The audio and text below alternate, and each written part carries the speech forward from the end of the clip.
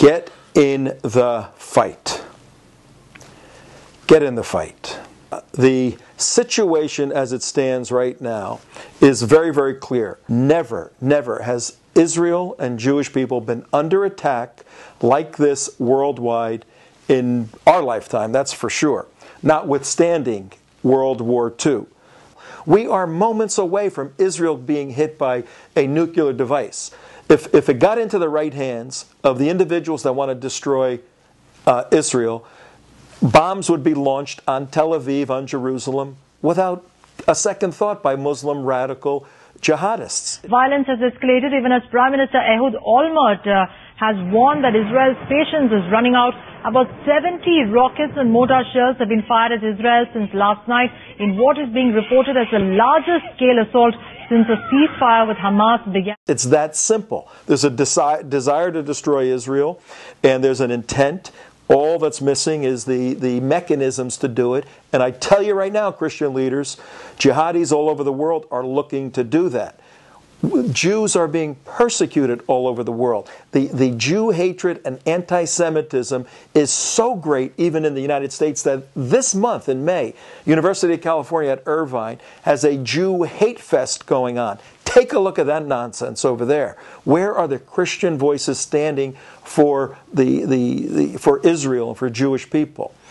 And I get asked this when I'm invited into the homes and synagogues. Tom, where are Christian leaders? And I got to tell you, there are a handful. Pastor Hagee out of Texas, a tremendous organization that he's done so much with out of the Boston area. Pastor Fumio Taku with CJUI, Christians and Jews United for Israel. Down in South Jersey, Bill Sutter, Friends of Israel. There are organizations, folks, Christian leaders, but they're the exception.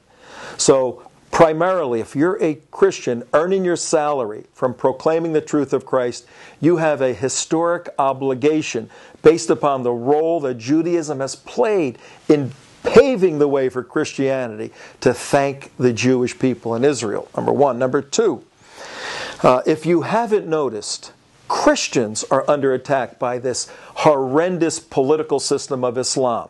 במשך שבועות אסף העיתונאי אנריקה צימרמן פרטים ועדויות ממשפחות נוצריות שנמלטות מעזה וטוענות בתוקף הארגונים האסלאמיים ברצועה מנסים לבצע טיהור אתני של המיעוט הנוצרי במקום. מתוך עדויות וקטעי מידע ותמונות שהוברחו מהרצועה עולה מציאות קשה. בתי ספר, מוסדות תרבות וציבור נוצריים נשרפים ומופצצים, ספרי קודש מועלים באש, אלמונים מנסים לחסל בכירים נוצריים שחשודים בפעילות מיסיונרית. Now, am I saying all Muslims are bad all over the place? No, I'm not saying that. Am I saying there are enough bad Muslims who have a desire to hate Jews and hate Christians, to destroy Israel and to destroy the United States? Absolutely. I spend my life in this work, and that's not a light statement. Where are the priests? Where are the pastors? Where are the seminarians, the professors, taking an articulate, well-understood, compassionate and passionate stand for Israel? Where are you? Please get in the fight. I have a novel idea. How about you Christian leaders joining with the Jewish community? There's several reasons why Christian leaders in particular should defend Jewish people and the state of Israel. Primarily, Christians owe Jews. Let me underscore that. Christianity owes Judaism. It's that simple. We enjoy the triumph of the second covenant because of the tribulations of the first covenant. Okay, think about that. We as Christians enjoy the wonder of salvation and the gift of eternal life and all of that. The New Testament, because those who proclaimed the Old Testament were faithful with every jot and every tittle, and through blood, sweat, and tears and persecutions over thousands of years, this small group of people remained faithful to Hashem, remained faithful to the covenant, to Torah. And because of that sacrifice by these individuals, we, as you know, Christian leaders, we are grafted in. We're a branch grafted into that firm, strong olive tree. And the vitality of Christianity comes from the root of Judaism.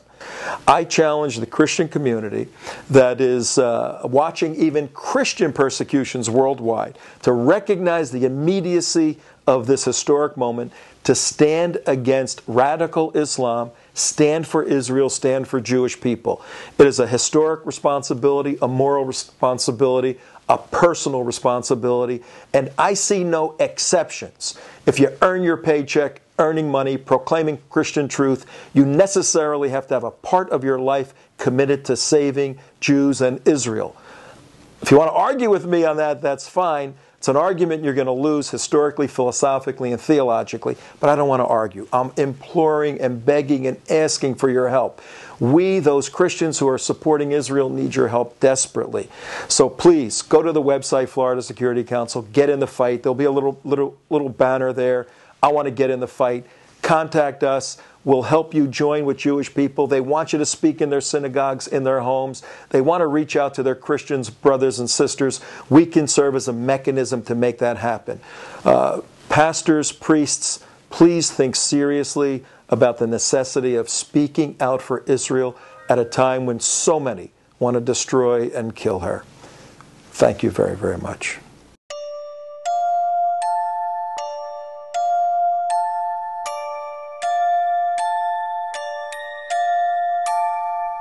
هؤلاء الذين يتخلون عن نصرة القدس، عن نصرة فلسطين، يتخلون عن الحشد والرباط، تحشرهم النار مع القردة والخنازير، مع اليهود الذين ولوهم، الذين مسخهم الله فجعل منهم القردة والخنازير.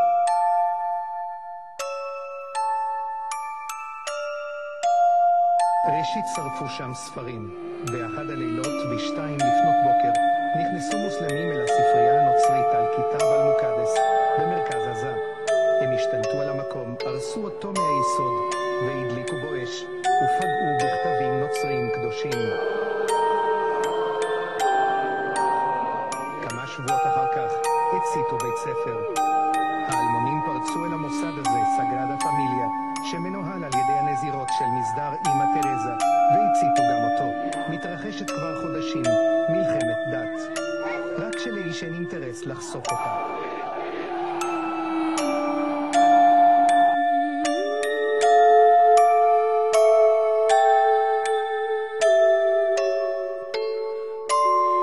الحقيقة إن عاجلا أو آجلا لا بد أن يكون جهاد ولا بد أن يكون قتال بيننا وبين اليهود. على الحكومات أن تعمل على إيجاد حالة جهادية شعبية في كل مكان، إيجاد جيش شعبي قوي، تدريب الشباب وإعداد الشباب كما كان الحال في الثلاثينات والأربعينات من هذا القرن.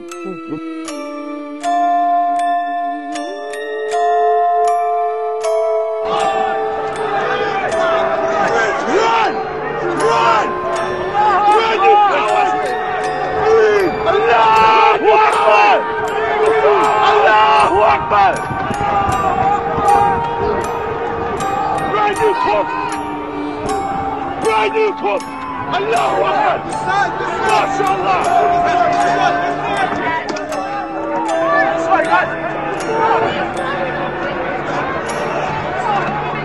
الله أكبر.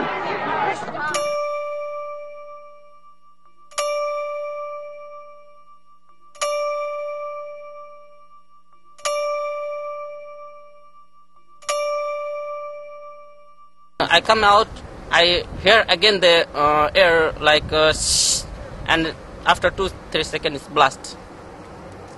And that time I don't have time to get inside again in shelter. I haven't any word to explain to you what happened and what's going on, because we are also from foreign country and we don't know what is going tomorrow. We hope it will never happen again. I feel I have to go back to Nepal. Why it's happened again and again? I don't understand this thing. This is very bad for everyone. I am afraid. Get in the fight. Get in the fight.